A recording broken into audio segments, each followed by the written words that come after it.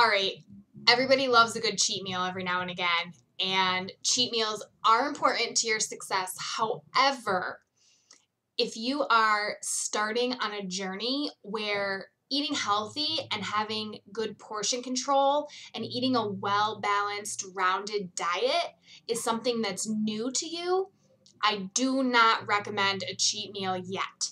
Get through these 21 days first, because having a cheat meal too early in your workout journey and your fitness journey and your health journey can derail you rather than spiking your metabolism and helping you out. So research has proven that a good cheat meal that's full of carbs and fat will help to rev your metabolism. I personally believe, and what I've noticed with my clients continually, is having that cheat meal too early in your journey is a recipe for disaster, because now we're on day 16. So for 16 days, you've been diligently working. You've been using your containers. You've been eating your correct portions. You've been doing your workouts. And I think that a cheat meal at this stage in the game is going to mess with your mind too much right now.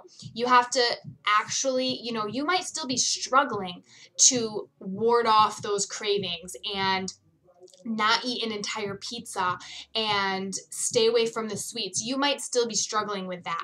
So hold off for 21 full days before you have a cheat meal. I promise you that you will feel more empowered. You will feel better. And when you do have a cheat meal, don't make it a cheat day. Make it one meal. And don't go crazy, because if you've just spent 21 days getting into the routine of eating clean and eating healthy, when you introduce those old bad foods into your system, I guarantee you're not going to like how you feel. I know personally for me, when I have a cheat meal after I have been so strict for so long, it's almost like a torture meal. I have stomach cramps. I have to go to the bathroom. My skin breaks out. I don't feel good. I'm gassy and I smell. So really think about your cheat meal.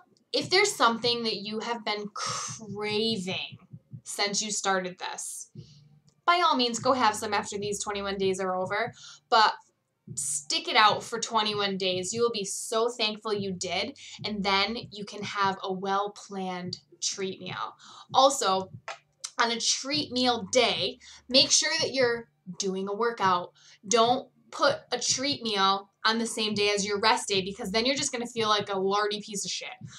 Make sure that you do a lot of cardio that morning before you have a treat meal. It's going to make you feel better. Your body's going to burn it off faster. Also, don't weigh yourself the day after you have a treat meal. That's just stupid. Don't do that, because then you're going to feel like garbage. You're going to have stomach upsets, and then you're going to be like, oh my God, I weigh 2 more pounds more than I did before I ate this treat meal, and this was such a bad idea. Don't beat yourself up over it. So my tips for a treat meal: make it one meal. Don't make it a full day. Do it after you've finished 21 days of a complete regimen. Do cardio on the day that you're going to eat a treat meal, and don't weigh yourself the day after. And lastly, don't obsess about it. Don't make it your life.